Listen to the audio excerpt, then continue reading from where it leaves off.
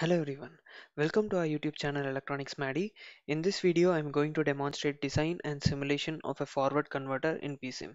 In case you haven't subscribed to our channel, please do subscribe to it, only then you'll get the videos that we post regularly. Alright, let's get started.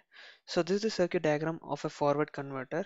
So it is basically a DC to DC converter which provides electrical isolation by the use of transformer. You can increase the voltage at the output end or decrease it based on buck and boost mode of operation by suitably selecting the turns ratio. The detailed working of a forward converter is explained in one of our previous videos.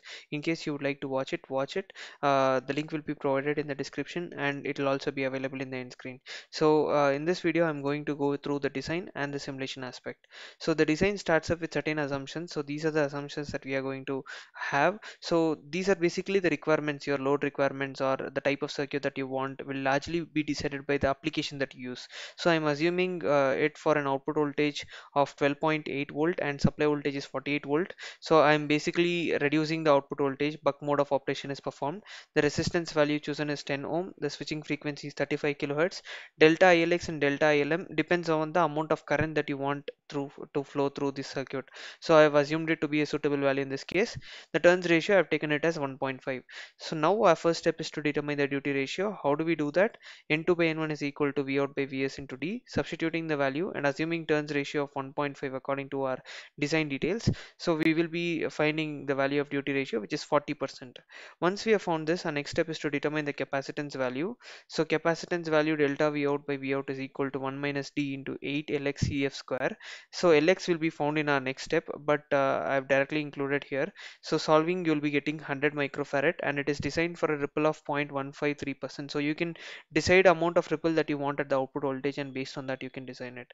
So now I'll be determining the value of Lx and Lm. So whatever value I get Lx over here, that is substituted in the previous equation. So delta Lm is equal to Vs into D by Lm into F. Substituting and solving, you'll be getting Lm to be equal to 5 millihenry and Lx is equal to V out into 1 minus D whole divided by delta ILX into F. So substituting the values, you'll be getting Lx to be equal to zero point 0.4 millihenry. So these are the values that we are going to enter in PSIM. One of the most important steps is with respect to the gating block in PSIM. How is it different? We have the duty ratio in percentage. We have to enter them in degree, which is used to trigger the switches. So how do we do that? So 100% duty cycle corresponds to 360 degrees, isn't it? So what does 40% duty cycle correspond to? 40 into 360 divided by 100. If you do that, you will be getting 144 degrees. So 144 degrees should be entered in the gating block in order to trigger the switch. So this is how we'll be analyzing the design procedure. Once you have a clear vision of how to design the circuit, we'll get into our PSIM and start our all right, here we are. So over here we have that feature of having the components that we want.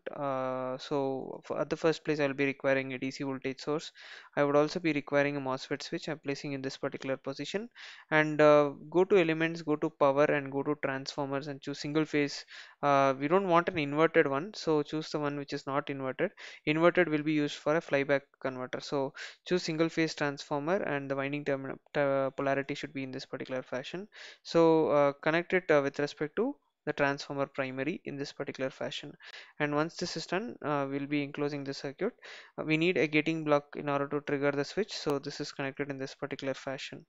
Once this is done, we will be requiring two diodes, one in this particular direction, rotate it, another in this particular direction.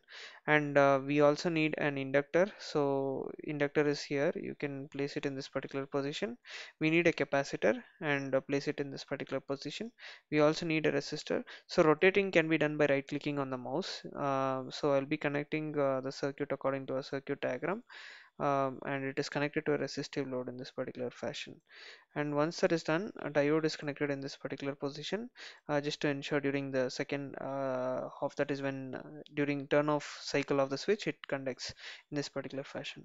So once all of these are done, now our step is to important steps to enter the parameters. So we are designing it for a supply voltage of 48 volt, so enter that. And the switching frequency according to our design is 35 kilohertz. Choose that. The switching point is 144 degrees. This is what we have designed it for. This is the step that I was discussing in the slides.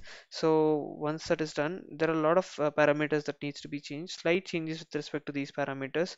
Uh, so these can be assumed suitably based on your requirement. So I'm taking it to be equal to 10 micro and 10 micro here. Lm we have already designed according to our circuit, so its value is equal to 5 millihenry. The turns ratio is 1.5 is to 1, so I've kept according to the design procedure. So these four values should be assumed suitably, so you don't have a lot of difference with respect to the output by changing these.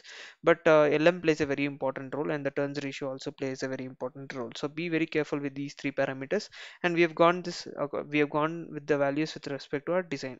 So once this is done, we need a voltage probe in order to measure the voltage at the supply terminals and at the load terminals as well. So we'll be connecting it in this particular fashion over here, and with respect to the load, we'll be connecting at the resistor in order to see the output.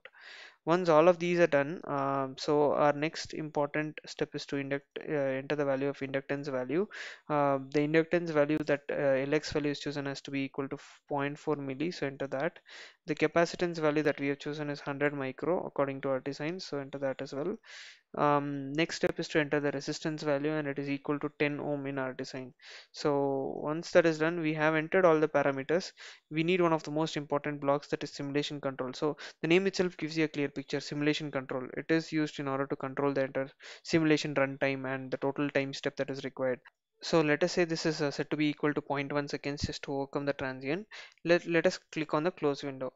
Now let us click on run simulation. The time step will automatically change based on your circuit parameters, so no need to worry about it. Click on OK and see the parameters that you want, that is the supply voltage and the load voltage. So in case you want to see the currents as well in the circuit, you can check by connecting current probes in series with the circuit based on your requirements as well. So this is the output voltage and the supply voltage waveforms. So I'll be zooming in the portion over here.